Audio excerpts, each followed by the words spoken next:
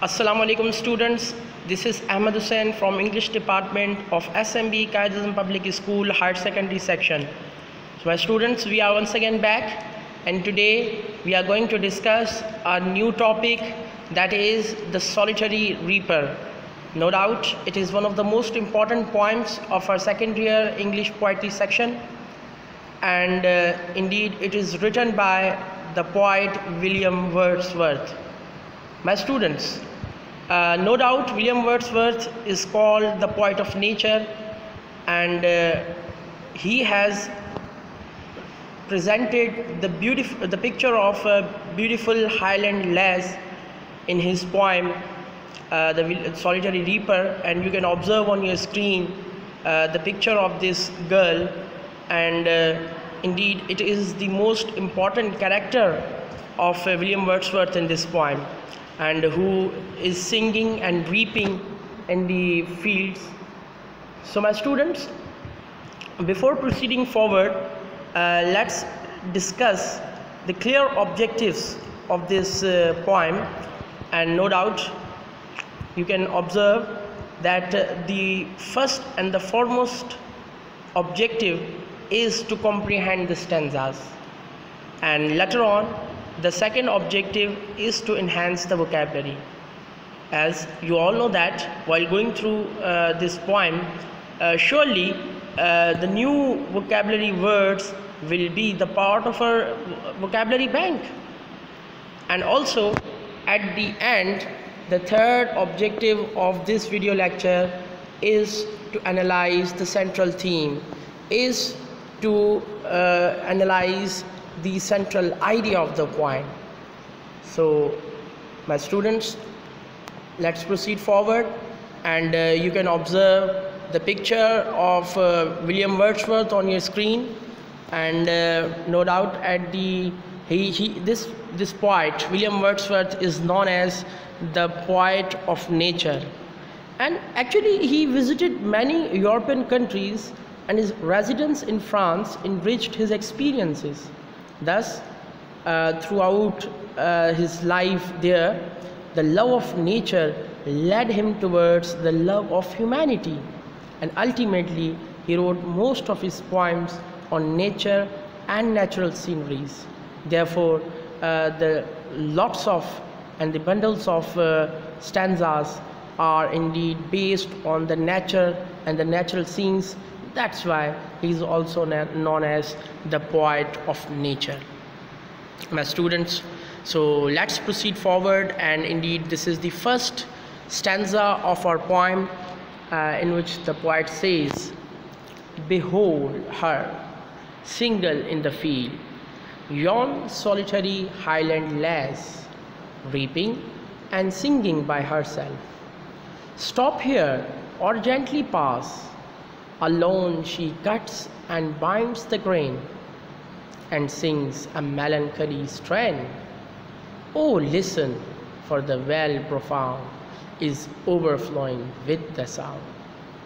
My students, these lines of a stanza clearly depicts the picture of that highland lass, which is seen by the poet as alone, as an alone girl, and he saw that girl in the field around the mountainous area of the Scotland, and that's why he calls her highland lass. My students, let me clear here one thing, that Scotland is generally is geographically divided into the two portions, and first one is the highland and the second one is the lowlands, and the highlands the highlands is basically the mountainous region.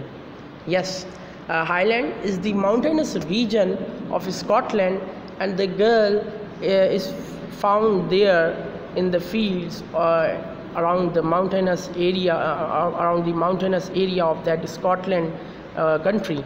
So that's why he calls her the solitary highland lass. Actually, he stops on hearing the song of highland girl in a field, and no doubt he is deeply impressed by the pathetic touches of her song, so he wants to hear her in order to enjoy its melody. And he feels melancholy in the song as well. And she was singing in the deep valley, but her voice was ringing up all around the place, and it seemed to the poet that the whole valley was echoing with the soft touches of her voice. No doubt, that's why he at the end of this stanza says, "Oh, listen, for the well profound is overflowing with the sound." Indeed, it seemed to the poet the whole valley was echoing with the soft touches of her voice. So my students, this was the comprehension, and this was the explanation of this first stanza. And now let's move towards the second one. Here the poet compares the voice of that highland lass with two beautiful birds. One is nightingale and the other one is cuckoo bird. That's why he says, "No nightingale did ever chaunt more welcome notes to weary bands of travelers in some shady haunt among Arabian sands." So here in the first four lines, the poet compares and the praises the voice of highland girl who was singing in the field of a deep valley. He thinks that he has never heard such a beautiful song with such great melody. That's why he thinks her song is sweeter than the sweet notes of a nightingale, as the diligent the band of a weary travelers resting at the oasis in the Arabian desert. Yes, moreover, the poet further says, "A voice so thrilling never was heard in springtime from the cuckoo bird, breaking the silence of the seas among the farthest Hebrides." My students, here the poet considers that the voice of the girl is thrilling as the voice of a cuckoo bird. Indeed, the voice of a cuckoo bird, when disturbs the silence of the seas in the islands located far away in the west coast of Scotland, it announces the advent of the spring season to the inhabitants of that region. Well, the quality of the girl's voice is also just like a cuckoo bird, because it can also convey a message of sweetness and beauty. So my students, in this way the poet has compares the sweet melody of solitary reaper with these two birds, nightingale and the cuckoo bird. And here while comparing the sound, the beautiful voice of that girl with the cuckoo bird, the poet has described the hybrids, and the hybrid is required to define that it is indeed these are the islands. Basically, my students, these are the islands located far away in the western coast of Scotland, and according to the poet, that the voice also breaks the silence of that sea, according to the poet, regarding the voice of cuckoo bird. And at the end he compares that voice with the beautiful melody of solitary reaper. Students, moreover, here you can observe on your screen this beautiful bird, and this is nightingale, and you can also see the beauty of that bird, and also its melodious sound and melodious songs are also compared with that girl. And moreover, here it is the cuckoo bird, and this is also another beautiful bird which is compared with that girl. So my students, later on, now in this third stanza of the poem. Here the poet says, will no one tell me what she sings? Perhaps the plaintive numbers flow for old, unhappy, far off things and battles long ago. Or is it some more humble lay, familiar matter of today, some natural sorrow, loss or pain that has been and maybe again, my students? The girl was singing in a Gaelic. It is a Celtic language which is still spoken in the Highlands of Scotland and the Hebrides. And William Wordsworth was not aware about that language, so he was unable to understand the theme of the girl's song. That's why the poet couldn't understand the actual theme of the song, but he only guessed about the theme through his wisdom and knowledge, and he thought probably the sad words were coming out from her mouth in the memory of some sad and unhappy events of the past. Perhaps she was singing her song about the old battle. She was singing that song about the old battle fought by her forefathers. It might be the girl was unhappy on account of any trouble, loss or sorrow in her everyday life. Therefore she was singing a tragic song. Hence my students, the poet has clearly thought and it is his perception, because indeed he couldn't understand the actual theme of the song. That's why it is his perception, and he guesses about the theme through his wisdom and knowledge, that probably it was something about the unhappy, the song was about the sad and unhappy event of the past.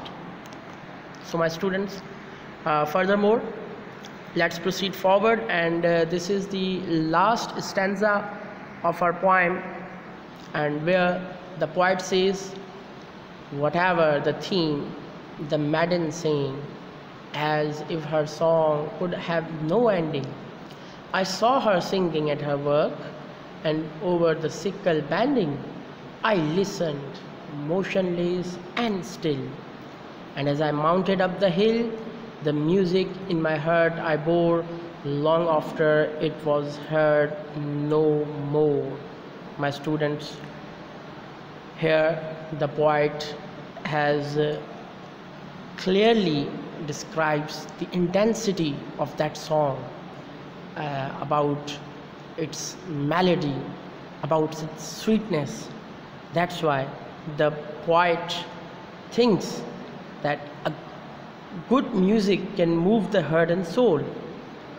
And as he was hearing the song of that solitary reaper, and with the beauty of its music, though he remains unable to capture the theme of her song, so he left that place and could not hear the voice of that girl again. But he feels that the music and the melody of the song will live in his heart forever. That's why my students, the poet says, and as I mounted up the hill, the music in my heart I bore, long after it was heard no more. So my students, so this was all about that poem, and indeed the beautiful melody and the music of the song, supplemented by the natural scene in the valley, made the poet write and compose this beautiful poem. And now at the end, my students, we are going to discuss the central idea of this poem. And no doubt the central idea can be summarized that as a happy events, and we consider happy events as the source of joy. Yes, this was indeed the happy event for the poet, and that's why it became the source of joy for him. And also he is trying to convey the message that such sort of lovely experiences are preserved in the memory forever. And that's why it is also stressed by the poet in the last 3 lines, in which he clearly explains his emotions and feelings. So my students, hopefully all the objectives are achieved now. First of all, we discussed and we explained the stanzas, and hopefully the new words of this poem have become the part of your vocabulary bank as well. And now at the end we sum up and we concluded the whole poem with this central theme as well. And hope all of you have comprehend this poem as well, and wish you all the best of luck, my students. Thank you so much.